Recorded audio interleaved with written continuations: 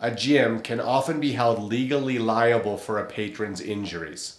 This might happen when someone is injured due to defective or broken equipment, location of equipment in an unsafe place, slip and fall accidents on wet or uneven floors, or fitness training by an unqualified employee.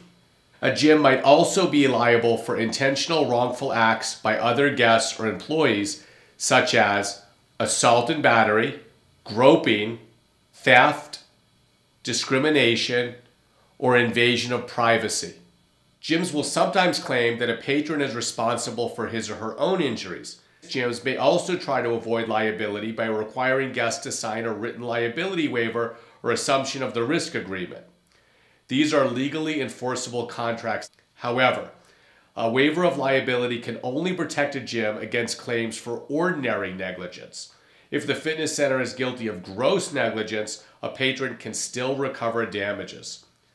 Gross negligence occurs when the gym or its employees fail to exercise even a slight degree of care. For instance, during the nightly equipment inspection, a gym employee fails to notice that the leg press machine is broken.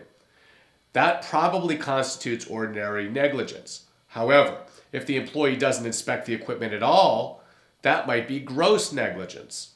And if the machine was defective, both the gym and the manufacturer can be held strictly liable for injuries, even if no one was negligent. If you were injured at a fitness center, call us and we'll talk about how to get you compensation for your medical bills, lost wages, and pain and suffering.